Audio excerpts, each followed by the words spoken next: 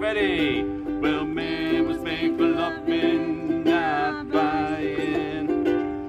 Gold can't get the things you really need.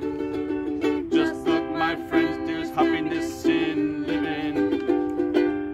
Somewhere between broke and being free.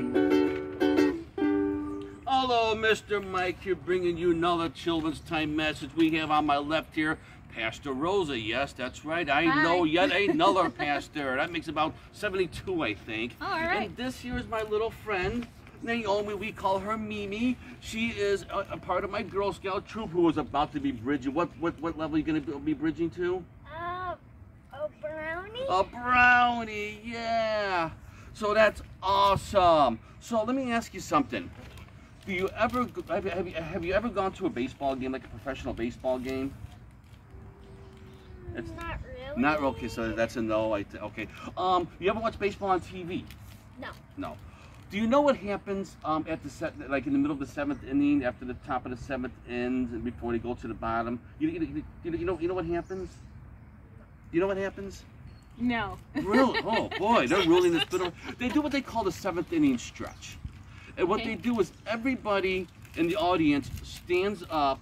Make a little too much. Everybody stands up and stretches and sings "Take Me Out to the Ball Game."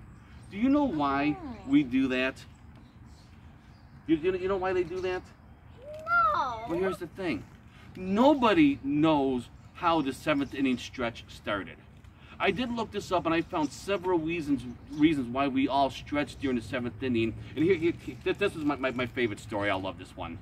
Well, a popular story from the start of the 7th inning stretch is that on April 14th, 1910, that's a long time, that's 110 years ago, on opening day, 6 foot 2 inch tall, 350-pound President of the United States, William Howard Taft, was sore from sitting too long at a game between the Washington Senators and the Philadelphia Athletics, and he stood to stretch, causing the crowd to show respect to join the president in his stretching.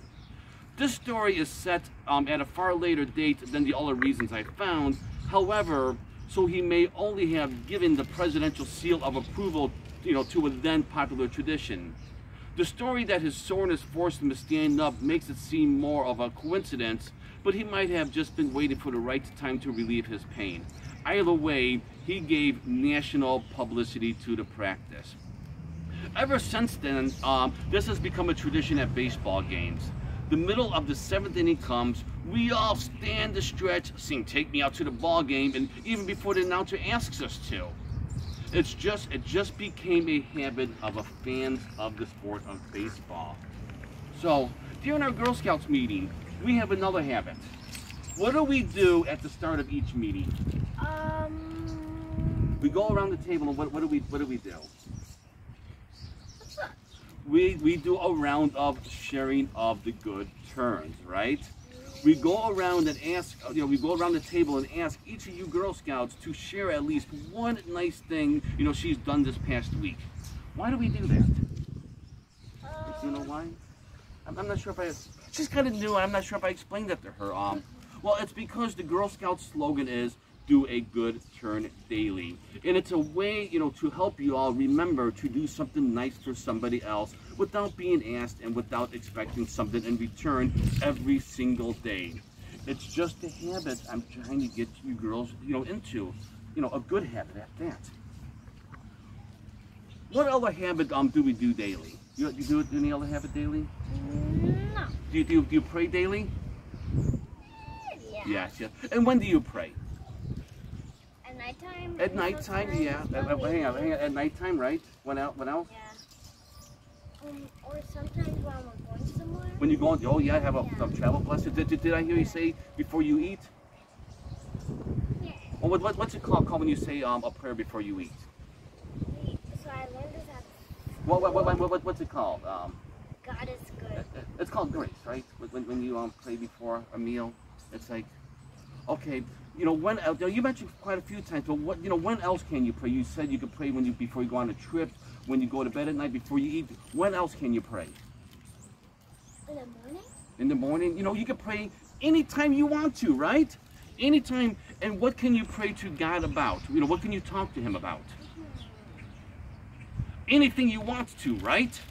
Because God is always there to listen to us, to hear us, to bring us comfort, joy, to hear our problems, to hear our joys. I just realized that kind of rhymed. To hear our concerns, you know, to just be there for us.